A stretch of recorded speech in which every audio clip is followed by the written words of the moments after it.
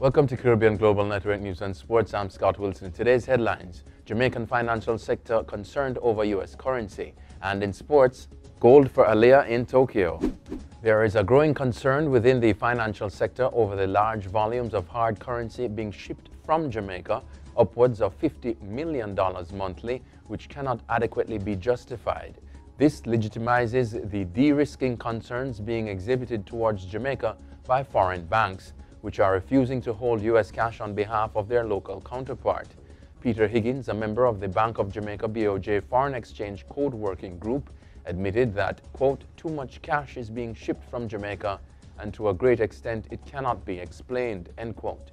Speaking at the Jamaica Observer Monday Exchange, he cited this as the main reason foreign banks are refusing to hold U.S. cash on behalf of their Jamaican counterparts, citing de-risking concerns. Higgins made the point that 2 years ago, a study which showed that upwards of 40 to 50 million US dollars cash was being shipped from Jamaica on a monthly basis. Most of this money is not coming directly from the banking sector.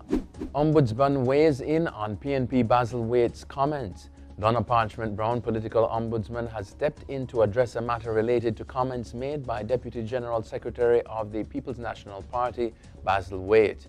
Parchment-Brown's intervention comes following a Generation 2000 request, G2K, the young professional affiliate of the Jamaica Labour Party, who condemned the comments by Waite and lodged a complaint with her office. Stephen Edwards, president of G2K, in a letter to the Ombudsman, described the comments made by Waite on a political platform in St. Elizabeth on July 21 about JLP supporters as highly unacceptable and unbecoming.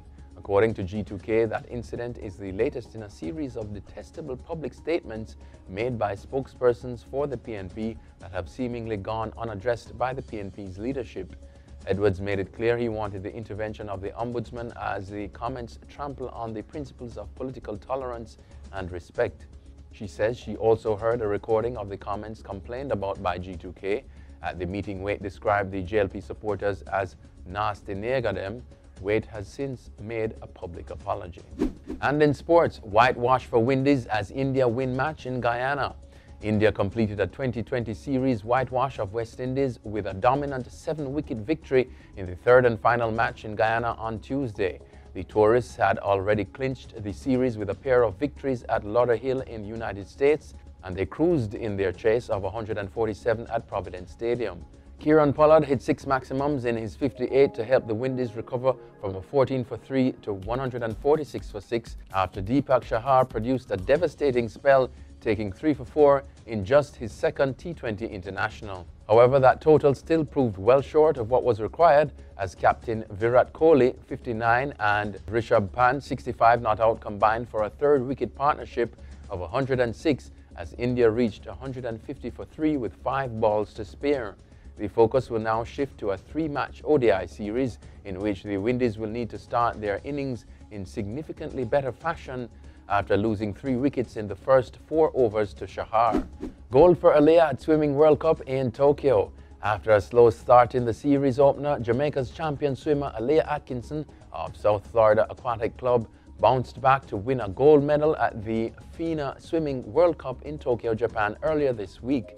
The 4-time Jamaican Olympian and short course world record holder won the 50-meter breaststroke in 30.35 seconds, ahead of Satomi Suzuki of Japan in 31.09 seconds, with Alina Zmushka, 31.12 of Belarus, in third. Atkinson still holds the championship record of 30.26 seconds set in November 2015. Atkinson was coming off of the FINA World Championships, her best place 4th.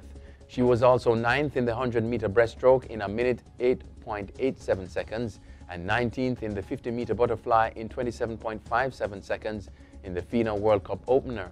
Tokyo is the first stop of the first cluster and site of the 2020 Summer Olympic Games, giving Atkinson a sneak preview of the city and Olympic fever. The remaining 2 stops are in Jinan, China on August 8 to 10 and Singapore on the 15 to 17. That's it for your CGN News and Sports. I'm Scott Wilson. Pleasant viewing.